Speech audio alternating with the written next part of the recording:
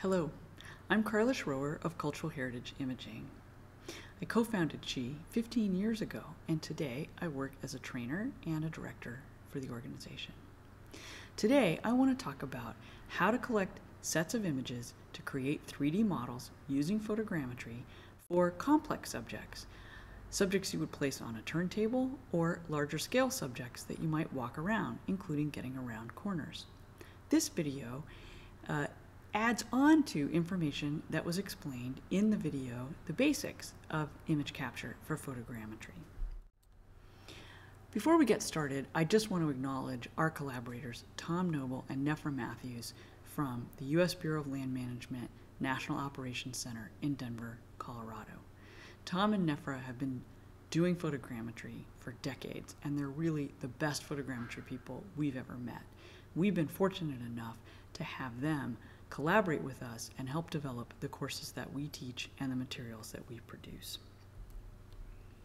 So as a review, when we're collecting photogrammetric data, we want to have 9 look angles on the subject in all areas. That gives us good, strong geometry and provides information for good camera calibration, especially if you do landscape, 90-degree, and 270-degree images. If we're working on turntable subjects, we can also do this kind of collection of data to add scale to our model, and we'll talk more about that a little bit later. So remember that the base to distance, or how far we translate the camera between images, and the distance to the subject to keep a 2/3 overlap, affects the software's ability to figure out exactly where the point is on the surface, or the depth uncertainty. So if we have a 1-to-1 ratio with a wide-angle lens, we have low depth uncertainty. If we have a 1-to-5 ratio, which is with a 60mm lens, then we increase the depth uncertainty for where a point might land on the surface. But if we're going around a subject, or if our camera is fixed and the subject's on a turntable and we're turning the subject, then we're also reducing the depth uncertainty by limiting the number of places that a pixel could land on the surface in how the camera angles move around the surface. So here we have a camera position every 10 degrees, so we have 36 images to complete the circle.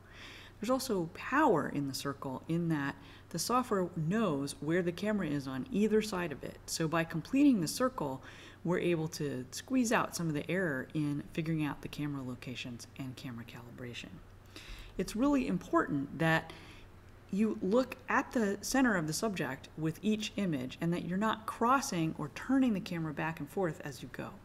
Now, if the subject's on a turntable and the camera's on a tripod, this isn't very likely to happen. But if you're walking around a subject, it's really important that you don't sort of go, oh, I need a little more of the subject in here, and turn the camera and turn the camera. You want to physically move the camera to the correct positions around the subject. Just remember, don't cross the streams.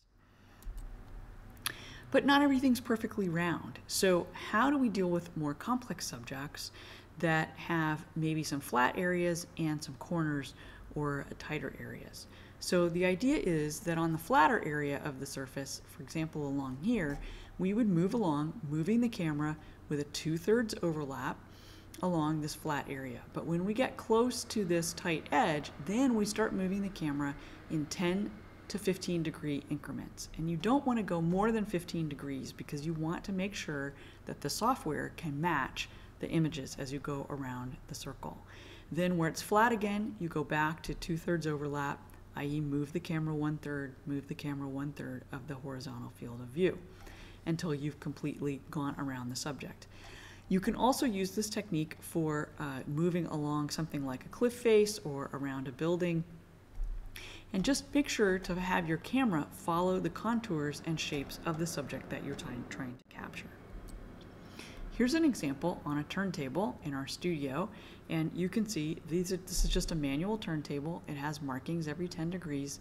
The camera is on a clicker so that the different images can be taken as the subject is moved.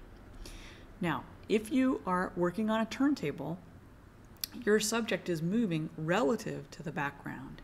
And so unless you have a perfect background that's perfectly clean and no pixels can be matched there, you have to mask the subject, because the software, when it's matching the images and matching points, it doesn't know whether to match the points on the surface or to match the points in the background, and it won't be able to align your images. So what you want to do is take your 36 images or 24 images if you're using 15 degrees, and then take the subject out and take an extra picture of just the background. This will aid in algorithms that can automatically help mask your images. When you've finished all your circuits, you can add scale to your model by taking an additional set of images with scale around the subject. And there are other ways to add scale, but we prefer this method. And so you can see that you would take just the same kind of images that we talked about in the beginning with 9 look angles moving over the surface. This also gives you the opportunity to take some extra images to bring in where there might be, for example, undercuts or hidden areas that might not show up completely from the circuits. So here's an example with the beaver mask. The rectangles here show where the camera positions were relative to the subject, and this first one is going around the subject. In the orange is lit up, so that's the first circuit. Here's the second circuit moved up. Here's the third circuit moved down and pointed up. Then we have this we call a flat run, these extra images, which we use to add scale. And also in this case, we could fill in areas that might be occluded or not show up in the circuits by taking extra photos. Here's another example on a turntable. This is a sculpture by our colleague Mark Mudge, a bronze, and same thing, it's on a turntable. We have nice even illumination, and we're shooting the subject around the turntable. Here's what the camera positions look like in this case. Now, if you have a perfectly clean background, it's possible to not have to mask your images. And so here's an example of a really clean background that was created at the Minneapolis Institute of Art, with thanks to Charles Walbridge for sharing his photography. So in this environment, no masking is required because the only points that are going to match on your images are on the surface of the subject. In this case, there's also an automatic robot arm that can completely shoot the images. And so there are different levels of automation that are possible, but you don't have to have these things. You can work with just a simple, inexpensive turntable if that's all that you have. Now I'd like to close with an example of a subject that is not moving, not on a turntable, and I walked around it in order to collect the 3D information. So this is a standing stone. It's in Western Australia on the Dampier Peninsula, and there are many of the standing stones in this area that's also full of petroglyphs. So you can see here from the screenshot showing all of the image camera positions that I walked around the circle 3 times. I had the camera on a monopod. I took one at kind of head high, one down low, and one up higher. And then I also had placed my scale bars. You can see a little bit of one here in other areas around it. And in this case, because there were petroglyphs on the rocks, I took additional photos to bring into my project that could show some of the petroglyphs.